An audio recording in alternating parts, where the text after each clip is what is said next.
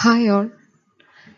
In this class, we are going to discuss about Introduction to Pharmaceutical Analysis. So in this, we are going to cover definition, scope, different quantitative methods of pharmaceutical analysis. So what is pharmaceutical analysis? First of all, we will see the definition of pharmaceutical analysis. Pharmaceutical analysis is defined as a branch of chemistry which deals with resolution, separation, identification, and determination of a given sample of medicine or pharmaceutical.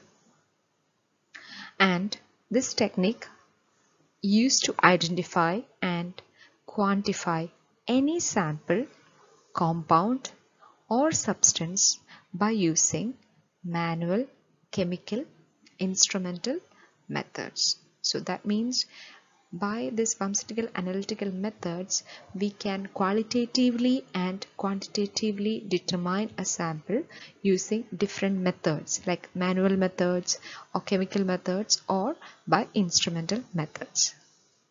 At the same time, it is used to determine the composition of any sample.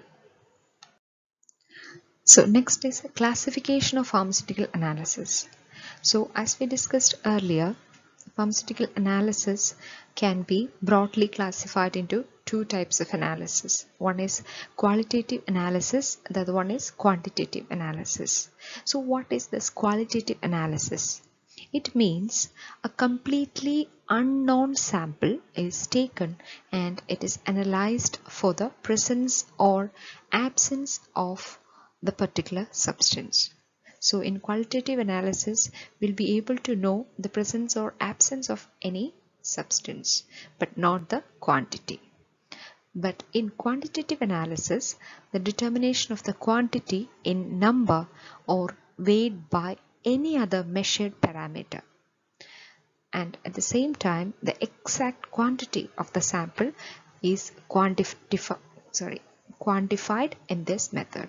So the exact amount of the sample present will be able to find out using this quantitative analysis.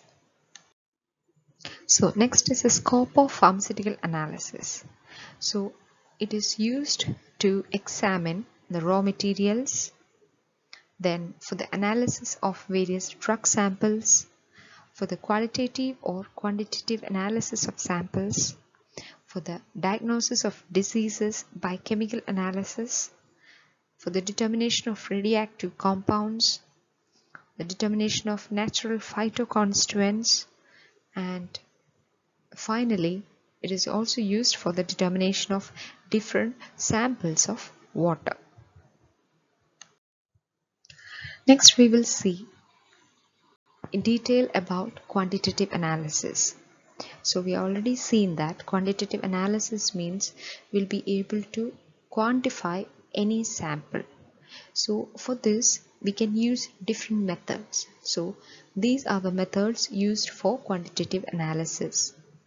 So the first one is volumetric analysis, second is gravimetric analysis, next is instrumental methods, then microbiological methods, and finally biological methods. So the first analytical method that we are going to discuss is volumetric methods, or we can say this is just the titrations. So in this method, it involves the measurement of volume and thus quantifies the component. So this method measures the volume of the solution of known strength that should react completely with the material under investigation. So volumetric analysis method is nothing but the titrations. So the reagents used should fulfill the following requirements. First one is the reagents should react rapidly. The second is the reaction should be complete. Third is the completion of reaction should be detected by suitable methods. So the various titrations can be used for this. Some of the examples are acid-base titration, redox titration, complexometric titration, and precipitation titrations. Next analytical method that we are going to discuss is instrumental methods. So in this method, the difference between the physicochemical properties of the standard compound and sample compound and a test is utilized for analysis. So we're going to compare a standard and a test, or we can say a sample, and any changes in the properties of the system are detected by measurement of current, potential, electrical conductivity, etc. using instruments. So in this method, we'll be using instruments to measure any of the parameters. So there are of mainly two instrumental methods, that is spectroscopic methods and electrochemical methods. Under spectroscopic methods, we use colorimetry, UV visible spectroscopy, IR spectroscopy, NMR spectroscopy, mass spectrometry, etc. Under electrochemical methods, we can see there is conductometry and potentiometry. The next method is microbiological method. In this method, the therapeutic efficiency of antibiotic is determined. The bacterial growth inhibition by the antibiotics to be analyzed is measured. And the last method is biological method.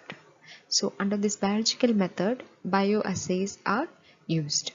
So in bioassays are concerned with the determination of potency of drugs or its preparations. So we have discussed already different methods, quantitative methods used in pharmaceutical analysis, and now we will see what is a primary standard and a secondary standard that is used in pharmaceutical analysis. So first of all, primary standard. So primary standards are highly pure reagents, or we can say chemicals, used to prepare a standard solution which doesn't require further standardization. And they are chemical reagents having high percentage purity, highly stable, high molecular weight, and readily soluble in solvents. So now we will see what are the requirements needed for an ideal primary standard. The first one is it should be highly pure and it should be easy to obtain. Next requirement is the total amount of impurities should not exceed 0.01 to 0.2%. That is, it is 99.99% pure. The next requirement is it should not be hygroscopic. That means it should not absorb the moisture, oxidized and affected by air. The next is it should have high molecular weight so that the weighing errors will be negligible. Next requirement is it should be readily soluble in solvents. Next is the titration errors should be negligible or easy to determine accurately by an experiment. So these are the main requirements for a primary standard, and you should always remember a primary standard is highly pure reagent and it does not require standardization. Now we will see some of the examples of primary standard used in many titrations. So here some of the examples of primary standards used in acid-base titration, that is sodium carbonate, oxalic acid, potassium hydrogen phthalate and benzoic acid. In redox titration, we can use primary standards like potassium dichromate, potassium bromate and potassium iodate. In precipitation titration, we can use silver nitrate, sodium chloride, potassium bromide, etc. Next is secondary standard. So what is secondary standard? A secondary standard is a less stable compound which is used for the standardization, and its concentration is determined by comparing with a primary standard. So the secondary standard it's not really pure compared with primary standard, and it requires a standardization, and it is standardized by comparing with a primary standard. So standardization of a secondary standard solution should be done before quantitative analysis of pharmaceuticals. So in order to determine that, we use the formula N1V1 is equal to N2V2. So these are some of the examples of secondary standard used in many titrations. So first one is in acid-base titration, secondary standards used are hydrochloric acid, sulfuric acid, sodium hydroxide, etc.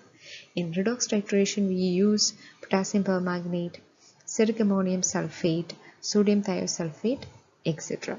In precipitation titration, we use ammonium thiocyanate, potassium thiocyanate, and in complex geometry, we use EDTA. So next is, what is a standard solution? The standard solution is a solution of accurately known strength. So if we know the concentration of a particular solution, we can name it as a standard solution. Next is, what is standardization? When a reagent is not available in a pure form, that is a secondary standard, a solution of approximately non-normality of primary standard is prepared, and then it is titrated against the standard solution. This process is known as standardization. So that's all about today's topic. Thank you.